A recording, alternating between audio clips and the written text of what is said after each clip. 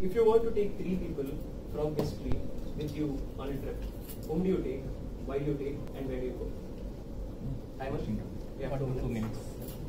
Give me 30 seconds. Yeah, 30 seconds. Yeah. So I'll repeat again. If you want to take 3 people from history, whom do you take, where do you take them, and why?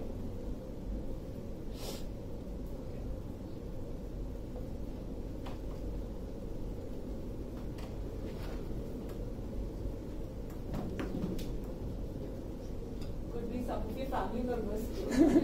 Anyone. History.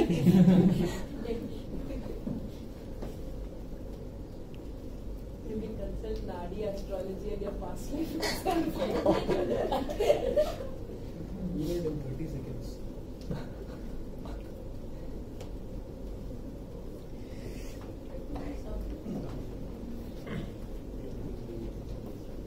Something about the person.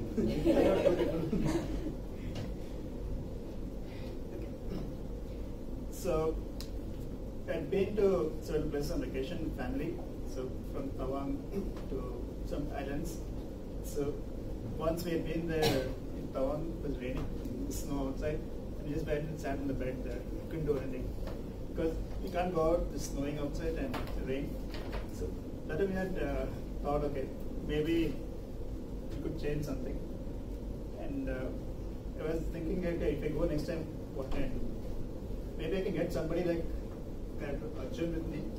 With one arrow, we can create rain, we can create wind, we can create sunshine. So maybe just one arrow, and just we want to get the weather what we want. We can go anywhere. So I thought, okay, maybe I can take Hanuman with me. It's easy. I'm not to go with a trucker or jeep and other vehicles and travel so long on so roads. And just sit on the shoulder and then just go where you want. You can keep visiting many places in a short time. And then I was thinking, okay, then what do I do after going there to Hanuman, with Hanuman there? I thought I'll invite also one knowledgeable person in Ayurveda. So I'm interested in learning about medicine. So go there, sit there and learn Ayurveda in person. And Dhanvantari is the best person to go with. Dhanvantari is the Lord, or in history you can say, or sage, who gave the knowledge of Ayurveda to others. And sit there, and maybe in Himalayas I can go with them and identify herbs and look at different trees and then collect them and learn and come back. So that's how I would spend my vacation and go with.